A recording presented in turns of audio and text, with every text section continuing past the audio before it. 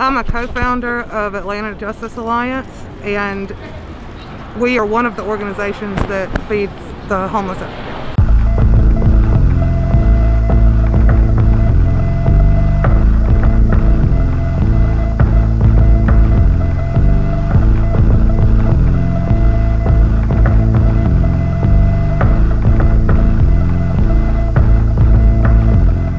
Today we are having a Feed the Houseless event. We've been doing this for a few months now. The only real organization that I'm a part of is Atlanta Justice Alliance. There's me and another person that started it up kind of beginning of the summer.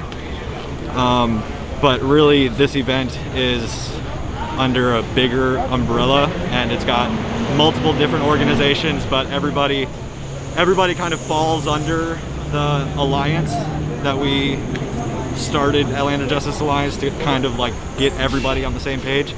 So this is kind of everybody. I can only speak from my perspective, but I'm actually one that has been affected by the city and by this pandemic and the lack of response of helping their citizens out. I actually lost my family, my job, my house. I lost everything this summer, so I feel a personal connection with these guys, and that's kind of why I started this, was to help out a population that I myself have even neglected in the past and not done my part in trying to help out. But I wanted to start something and at least get them through the holidays, at least make sure once a week I was getting everybody I could together to give them a hot meal. And it's kind of grown from that, and now multiple organizations, a lot of just individual people that just want to help out, come out and help out with this event. It's a couple of my friends who started it to begin with, and I'm always here to support them. Always here to support any kind of movement that helps people who are in need or who are the most vulnerable parts of our society. Anything that protects them, I'm all for it, and I am always down to lend my hand.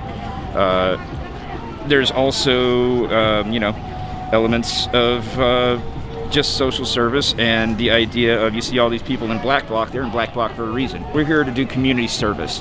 These people, they feed people, they shelter people, they protect people. The government wants you to, take them all into shelters and, have a big capitalist-like solution, but really they just want to move the problem off the street. They just want to move it away. It's important to meet people where they are. Not everybody is ready to go inside, and with coronavirus, it's not even safe for everybody to go inside.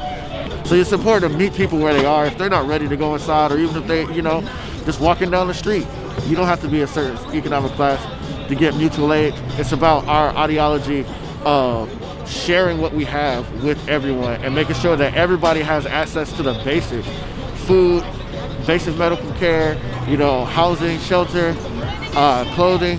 Those are things that nobody should go without. The first couple of weeks we did have some negative reactions from APD and the ambassadors. So when we would first start setting up, there was only a few of us, so we were easy targets. And because we're trying to do something that the city should be doing, they don't want to show that citizens do want this and people do need this. So they'd rather just shut us up or push us out. So APD would come up asking for a permit, ambassadors would come up asking for a permit, and with what we're doing, we don't really need a permit. We're just having a picnic in the park with a lot of our extended family. When you're looking for leadership, on any issue that's affecting Black people, that's affecting the unhoused, that's affecting the poor people of Atlanta, you will find no leadership on any of these issues. Atlanta just wants to sweep it under the rug. Nothing to see here, folks. There's no problems in this city. And that's one thing that they really hate about what we're doing, because we're showing everybody in this downtown district that there is a problem. There's a problem here. But we're going to jump in and try to help wherever we can. I would hope that especially our city government would take heed and see that everyday citizens are stepping up and doing what they should be doing. And I think they should care about their citizens. whether they are poor, wealthy, whether they are, you know, homeless or have a big house in West End. I think they should want to help. You know, they see us already doing the work, so instead of trying to kick us out of the park, ask how you can help. You know, see how you can be a part of this and help it grow, so that we're taking care of more people, and more people are able to get access to the things that should be offered to them. Common needs of the homeless are housing, mental health therapy, treatment for people that are drug addicted. But the main thing that they need is just empathy and compassion from the general public.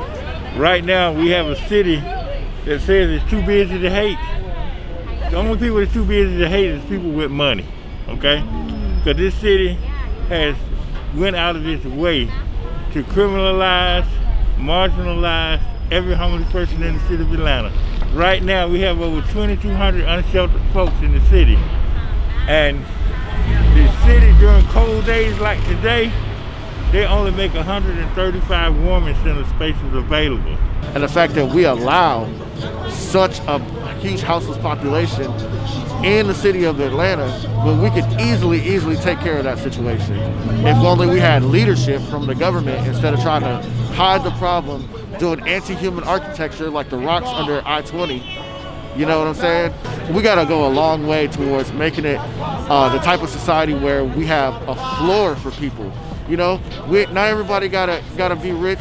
You know, you gotta have a floor for people. In the richest country in the world, everyone deserves food, water, medical care, education, shelter. Those things are some things that before we allow any person to have more than what they need, everyone should have access to the basics that they need. How do you feel about being so proactive in this moment as a white person, where you're serving or aligning with mostly black and brown populations? There are quite a few white people out here in this homeless population, but how do you feel and how do you attack that whole, I guess, that question that's prevalent in this moment of to ally or to stand back? And it seems like you as an organization and you as an individual have taken a pretty put forward position in this crisis. So my personal stance on it, and I've been coming out since day 2 of the George Floyd protest. I feel like as a white male, I have about as much privilege as you can have in today's society. So I feel like I need to use my privilege to provide a barrier between any people of color that want to voice anything or need help with anything. I feel like I need to be a barrier to keep them safe to do so. So whenever we would be out protesting, I'd always be on the front lines. Even now, you know, this is a risk talking to media and having my identity even somewhat out there. But I feel like it's better for the eyes to be drawn to me and want to, you know, attack me for doing this stuff or whatever, than to attack a person of color. And the majority of our organizations are people of color, and I do not like talking to media like this. It's not something that I'm very comfortable with, but I do not want the target to be on them. I want they've had enough targets on them just by living. I feel like if I can take one off, then that's my duty. Like that, I have to. Hi, my name is Thomas. They're doing tremendous work out here helping the homeless and the community. We appreciate everything that they're doing for us. And we would like to thank everybody that shows the support, the cameraman, the security, everybody that's showing their support to help the community.